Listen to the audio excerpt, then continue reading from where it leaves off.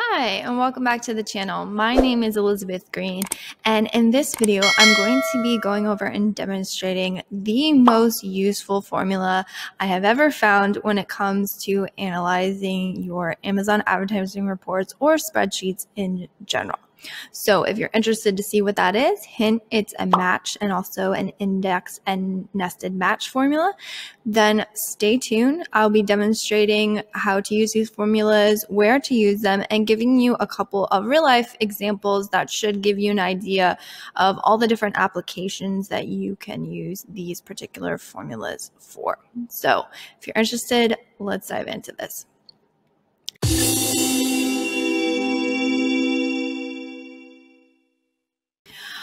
So like I said before, this is the most useful formula I have found. When I first started out, I didn't know a lot about spreadsheet formulas and spreadsheet functions. Now I definitely do and can do a lot of very high level things, but this was an issue I ran across a lot. I had a particular list, and in this case, we're going to be looking at a keyword list and then cross-checking it with a bulk file. Now, if you're not sure what a bulk file is, if you're interested in learning, we have quite a few videos on bulk files contained in this channel, so you can go check them out after you watch this one. But basically what it is a bulk file is all of your campaigns, all of your advertising across your entire account condensed into a single spreadsheet. And you kind of see why that would be very useful. And you can make changes to the spreadsheet and then re-upload it and have those changes populate in your campaign. Super useful, but it's also very useful if you want to analyze your advertising. So in this instance, what I've done is I've condensed it down. Now this is an example. Obviously, these are a bunch of, campaign 6 and different names and different ad group names, but I have condensed it all down to a keyword level. So I'm only looking at all of the keywords. And in this use case, what I'm going to be doing is taking a long keyword list and then seeing which of these keywords am I already advertising inside of my campaigns. So for instance, you might want to you might have a keyword list that you have identified are definitely your top keywords you want to go after. But you might be wondering, am I already advertising on these keywords? Or if I am advertising on them, where in the world are they contained within my account? Because maybe in this case, we're looking at a bunch of gifting keywords, and maybe it's the season that you want to start increasing your bids on gifting, or just see, okay, so of all of these keywords that I'm advertising on in my gifting campaigns, which of them is working and where can I up the budgets or the bids? So let's dive in and I will start demonstrating. What I'm going to do is I'm going to create an additional column here. So these are all of my keywords under column L, keyword or product targeting. This is where all of my keywords are contained. So what I'm going to do is I'm going to highlight this column. I'm going to right click and insert one right. So I'm just going to create an additional column where we can type in our formula. Actually, I want to freeze this top row so I can freeze and sort. What I'm going to do is I'm going to start typing in my formula. And the first one we're going to use is called a match formula. Basically what a match formula is, it says, does this match that? Pretty simple, but can be very effective. And what I did is I have my keyword list here. And again, I want to view and freeze this top header row here. So maybe I have my keyword list and I said, okay, this is a nice long list of keywords that I'm really interested to see which of these am I advertising on. But going through and cross-checking these two may be kind of difficult, so that's where the match formula comes in handy. So what I am going to do is I'm going to type equals here. I'm going to start typing my function, which is going to be my match. So once I hit match, it's going to pop this up and it gives you an idea of the formatting you need for this. So the first thing we're looking for is a search key. The search key says we are searching for this particular thing. So because it's on this row, I'm searching for this particular keyword on this row. Then what I'm going to do is I'm going to type a comma so I can input my next thing, which is going to be my range. Now my range is going to be what I want to cross-check. So in this case, I want to cross-check this row here. Now you can select a couple things here. Personally, what I prefer to do is just to select the entire column. So I want to search for everything within this column. If you're not interested in searching for everything in this column, maybe you only have one section that you want to find, what you can do is you can click on that and you can just drag down to highlight everything you want to search. Now this next step is very important. You want to make sure you lock this range, and the quickest way to do that is going to be to press F4 on your keyboard. Notice when I press F4, it gives me a bunch of dollar signs in between these, so it's going to lock this column as well as it's going to lock these cells. And what it means by locking is we're actually going to take this formula and we're going to drag it down and cross-check everything here. No, I did it closed it out before I wanted to, because there is one more thing you need to input in a match formula, which is going to be really important. So we're going to type another comma after our range that we're searching, and it's going to input the search type. You always want to type a 0 in here. A 0 indicates to this function that you want to have an exact match. You don't want anything different. You don't want anything so notice how I had a 7 before, but when I type this 0, it says nothing. And let me check. So I do not have gag gift contained within this list. So what I can do now this is going to show an NA. It basically says we didn't find the evaluation when we checked. We didn't find this in the list. That's perfectly fine. There are ways to make this look a little bit cleaner, give you a nice true and false formula, but I don't want to get super technical here. So we're just going to leave it messy. It's still going to give us the outputs we need to analyze things, so that's perfectly fine here. So what you're going to see when I take this little plus sign, see this little blue, and I get the plus, what I can do is I can drag it down. And then what's going to happen is anything that it does find, it is going to give me a number. So anything that contains a number means it found that in the evaluation. Anything that contains let's keep dragging it down, an NA or an error message, that is going to tell us we're not average, or it didn't find that in our cross check. And a quick way to have everything go to the bottom is you see this little plus, and again you can actually double click this and it's just gonna drag it all the way down to the bottom of whatever your data set is. So here we go. Now we know that all of these keywords that have a number we're already advertising in our campaign. So what I can do is I can then apply a filter to this set, and I can say, okay, maybe I want to find the ones that I am advertising on, so I can sort only by numbers. I can deselect the error message, or if I only want to find all of the keywords that I'm not advertising on already, what I can do is I can hit clear and then only select the error message, because those are the ones we didn't find, and then I know all of the keywords or whatever I'm analyzing that I'm not already advertising on in my campaigns. All right, so let's go through a few other applications that you might find useful with this formula. So this one over here, and this is honestly, I think, the first use that I had for this particular formula.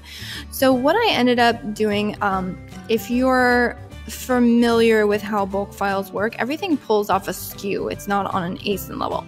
And oftentimes what you find is you can get a nice clean list of your ASINs, but sometimes it's going to be more tricky to find the SKUs. And oftentimes what you'll end up is an ASIN list through perhaps a business report. So maybe you're analyzing everything in your business reports and you want to find what SKUs are equated with that, or you want to make a nice clean SKU list. But you have a long list of ASINs and SKUs and you need to match these to this. Well, you can do that with your match formula as well as an index formula. So what we're going to do is we are going to start typing in our match formula. So I'm going to click match. And again, we're looking for the search key. So this is our search key here. and meaning we're searching for this, and then I'm going to type comma and then input where I want to search for this. And that is going to be in this column. Now, what I personally like to do is if I highlight the entire column, that means if I add anything here below, it's going to automatically cross-check that. Versus if I only highlighted this specific section here, because it's not cross-checking these blank cells below, what ends up happening is if I add anything below, I either have to go in and modify this formula or I have to retype it because it's not going to cross-check everything. So personally, if I have something I know I might end up adding or I forgot something, I like to just highlight the entire column. And again, we're pressing F4 to make sure we're locking this range. And then we need to type a comma and a 0 to indicate we want an exact match. Close our parentheses and click enter. And in this case, I'm in Google Docs and it asked me if I want to autofill it. So it's really quick, just click autofill yes. Otherwise, you can just drag this down to the end of your data set. And so what it does is it says, all right, we found the formula. Great. So we found it, but I want to get my list of SKUs. And this is where a nested index formula comes in handy. So what I want to do is I'm going to go through and I want to copy this, but I need to get rid of it so I can type my index formula. So what I'm going to do is I'm going to hit Control X on my keyboard, and that deletes it, but that still saves it to your computer clipboard. And then I can start typing in my next formula, which is my index. So we have my index function, and it is going to say, all right, what do we want to pull? So with our match formula, we found where it's located. Those numbers actually tell you which row those are contained on, but we want to now say, all right, what do we want to reference? And in this case, we want to reference our SKUs. So what I'm going to do is I'm going to click the entire I column. Now, one trick to know is that if we selected the entire H column with our match formula, you want to make sure you're selecting the same range with the index formula. For instance, if I did only the data set here, but I had selected the entire column here, you're going to end up with an error message when you finish up typing all this formula out. So you want to make sure you're selecting the same amount of rows with your the data set that it's cross-checking. All right, and then we also want to push F4 on our keyboard to lock this range as well, because we always want to search all of this. We always want to search all of this. And then I'm going to type a comma, and then I'm going to type Control V on my keyboard to paste. And what this is going to do is it's going to paste in my match formula, because the index formula asks, okay, what do you want to reference and where is the row and column? Well, this match formula actually outputs what row and what column that original cross-check is contained on.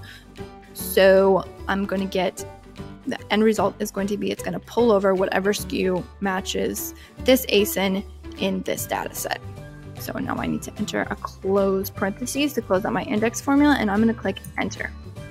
And then what's going to happen if I drag this down, I'm going to be met with all of my SKUs, and basically I copied all of these over to this list. And of course, maybe that doesn't make sense here, but this application can be used if you have two reports that, you know, one contains one list and you want to pull a piece of the one report over to the other one. This formula is going to be super useful. I'm going to show you one more use case. In this case, what we want to do is say, okay, we have all of our keywords that we know we're already advertising on because we did our match formula.